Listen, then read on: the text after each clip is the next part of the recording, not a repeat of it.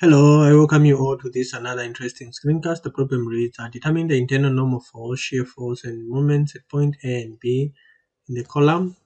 This problem is coming from the Engineering Mechanics Statics textbook, 13th edition by R.C. Hibbeler.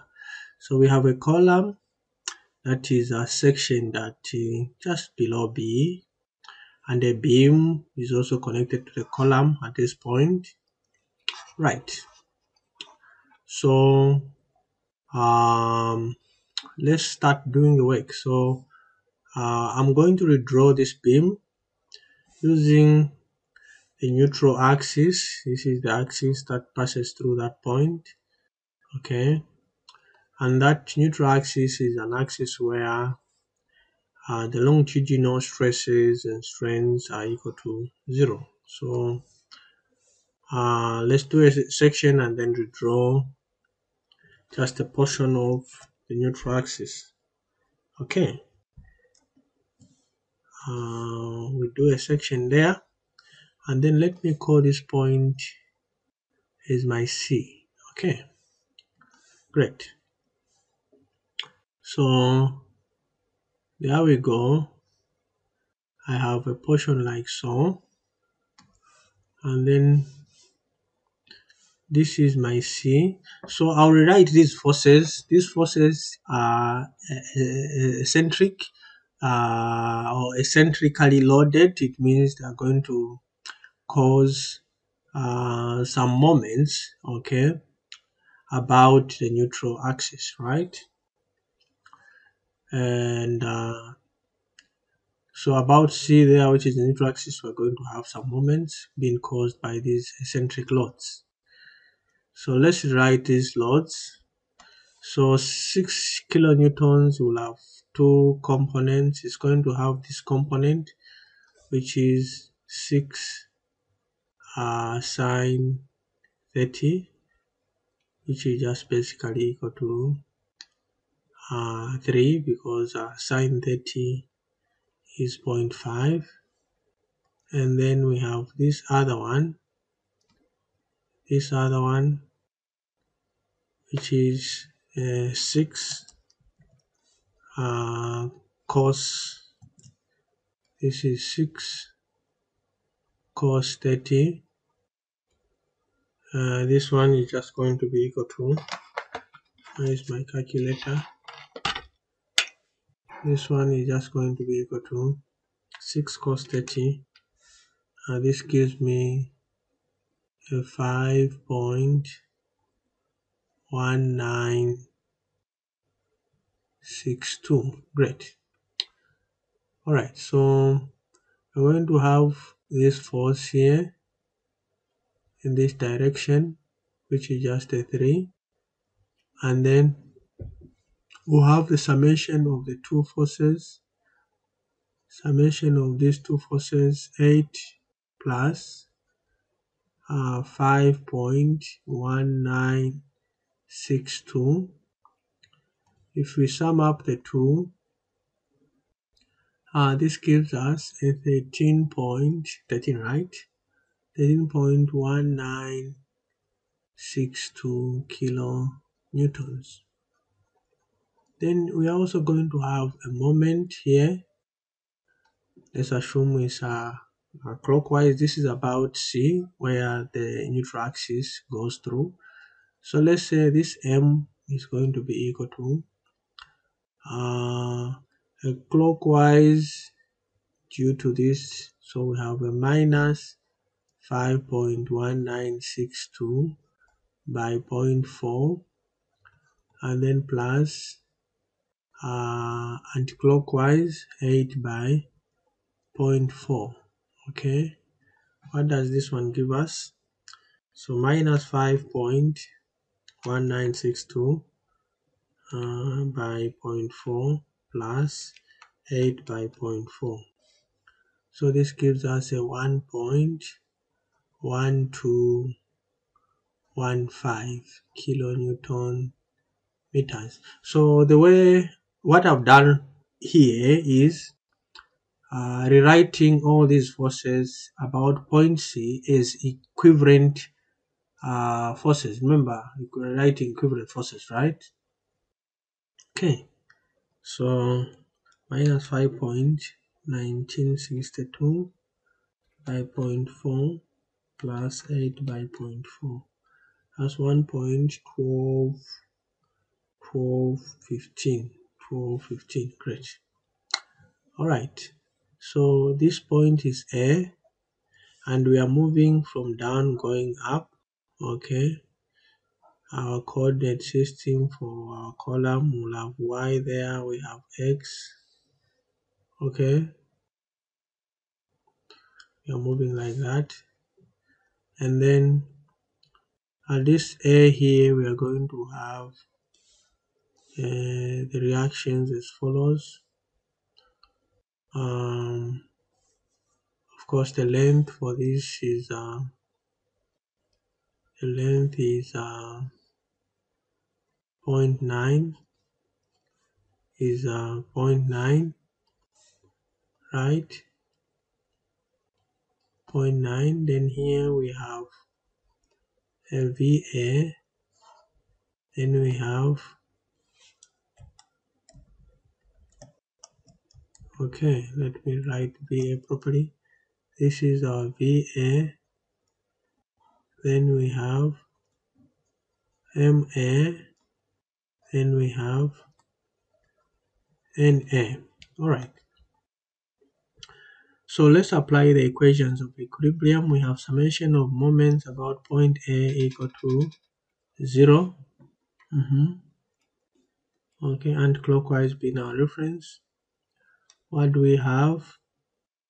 We have a 1.1215 by the lever arm, which is 0.9. Okay. What else? No, sorry. What do we have? That's a moment. I was saying we have a 3 by 0.9. This is what I meant. Okay. Then plus 1.1215. This is the moment. Okay. And we have minus MA equal to 0. Therefore, our MA is just going to be equal to, so we have 3 times 0.9 plus 1.1215. So this gives us a 3.8215. Okay, kilonewtons meter. Alright, then we have summation of forces in the y direction equal to 0. What do we have? We have minus 13.1962, then minus NA equal to 0. And therefore our NA is just going to be equal to minus 13.1962 kilonewtons. So minus just means change of sign, so that this part of this section is in compression. Then we have summation of forces in the x equal to 0. Okay. What do we have? We have minus 3 minus VA equal to 0. Therefore, VA is just equal to 3 kilonewtons. Great. So we are done with the first section. So let me copy this so that I do the other section. Let me copy this. Let me bring this part here. Maybe I push it a little bit there. So this was our section. This was our section A. Okay. This one will be our section B, but we need to complete it. Okay. So let's complete it. Let me wrap this part. I rub this part and I also rub this part. Great. So this will be extended further down, maybe let's say up to there like that. Great. Okay, and then we have the length of this portion, which is just equal to there is a part which is 0.9. Let's say 0.9 is somewhere there. All right. So this is our 0.9. This is our 0.9. And then this one is a 2. All right. This point is B. And there is something also that we are going to have from this portion of this beam. Okay, we've seen this beam here. This beam, it is also going to contribute some axial force along the column, the longitudinal length of the column, as well as some couple moment, which we can transfer, using those principles of equivalent forces. So let's do so. If you don't want to transfer, you can just do a section and then draw the beam, put the force, take moments about that point. You can do that. Okay. Or maybe we do that, right? So that I don't confuse anyone. Right, so let's apply. Okay, so we are going to have the internal force at B. We're going to have the internal force at B of VB. Then we'll have a moment of MB, and then we'll have normal force of NB. Applying the equations of equilibrium, we'll have summation of moments about point B equal to 0 and clockwise being our reference. And then we'll have we're going to have 3 times 2.9. Okay, let me draw this part of the beam. We're going to have this beam there as well, because this. Okay, so we have a force there, which is 3 kilonewtons, and it is spaced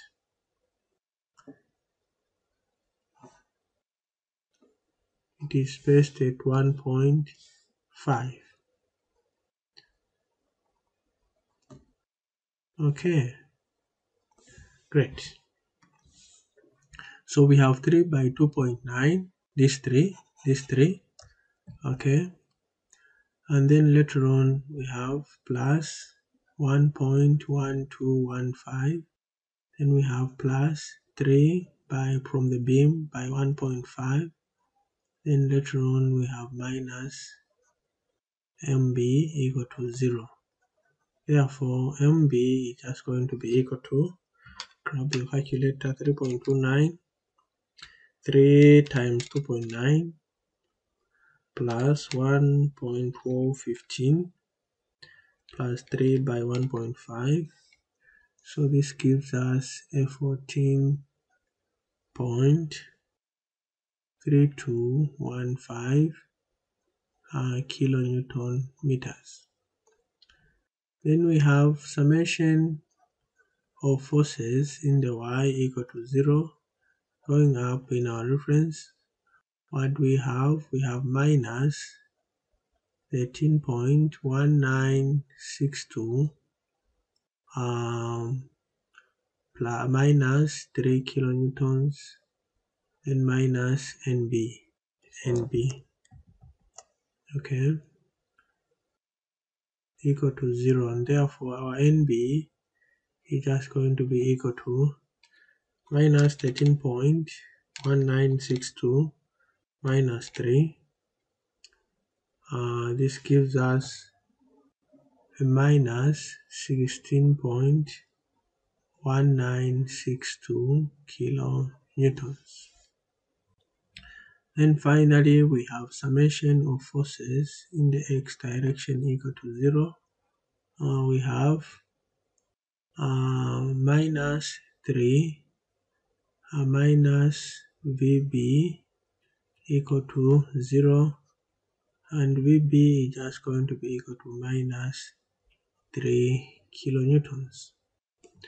Alright, so we have found what MA is, and MA is just 3.82, and it is positive. And we found what the normal force is, which is negative, just denoting some compression. And we found VA, which is positive, 3 kilonewtons. And then at B, we have a moment, a positive moment of 14.32, which is higher than the MA. And then the normal force at B is minus 16. Compared to the one at A, this one is higher. And then VB has the same magnitude like the one at A. I think this is about it, and I hope the video was helpful. And if it was, give me a thumbs up, like my video, continue subscribing and sharing my channel. Bye bye, and see you in my next screencast.